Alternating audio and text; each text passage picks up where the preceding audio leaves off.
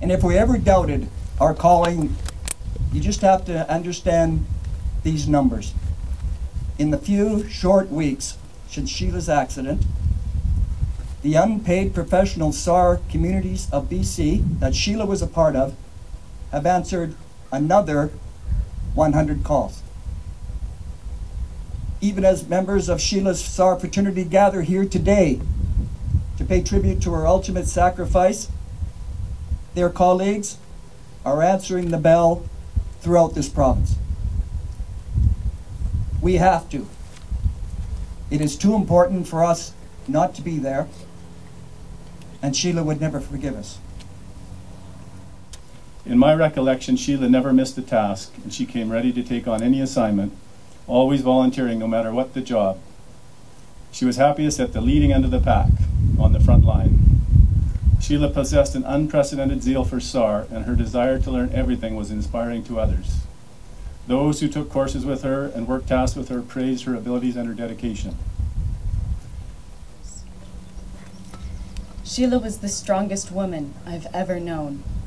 She gave the best bear hugs, had a mischievous smile, and big brown eyes that could convey anything.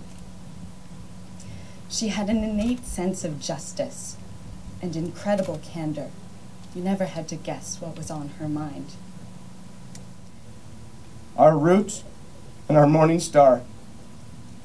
Where there is darkness, let there be light. For once you're gone, you can never come back. But we will meet again, and we will be together forever. Gone, not forgotten, for now and not forever. It's better to burn out than to fade away. Thank you for sharing your beautiful life with us. We are blessed to be a witness. We are honored and lucky to have shared life with you. You're free to express and explore new art. Everything happens at once. Anything is possible. Hi.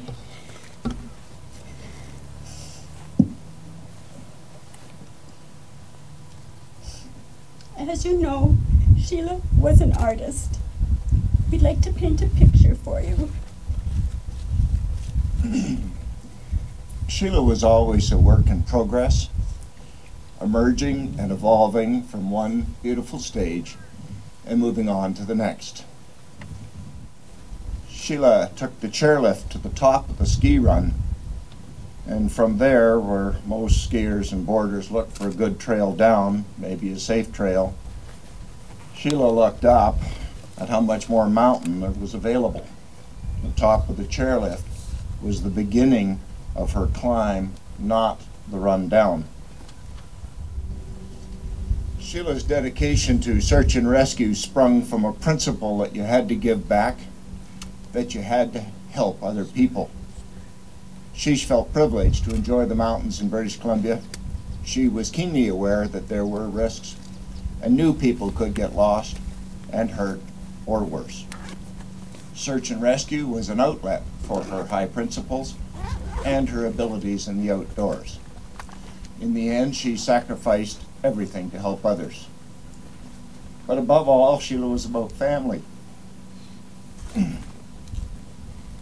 We talked to her every day, at least Teddy did, and she texted her mom every night. Goodnight, TWH, which stood for the White House. Our house is white. I wed you. Goodnight, my racehorse, because they ran together. Sweet dreams, racehorse. Every night.